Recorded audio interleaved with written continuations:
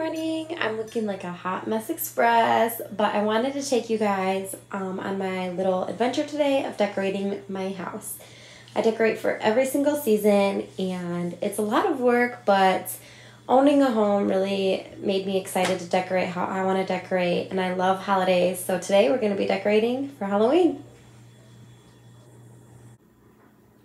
So I feel like every single year when I go to decorate for Halloween or any holiday, things never end up in the same spot, in the same place. So here is just kind of an overview of all the Halloween things I have.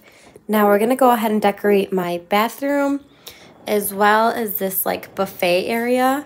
I'm not sure if I want to continue to use this runner guy or if I'm going to switch it out with some like spider web decor.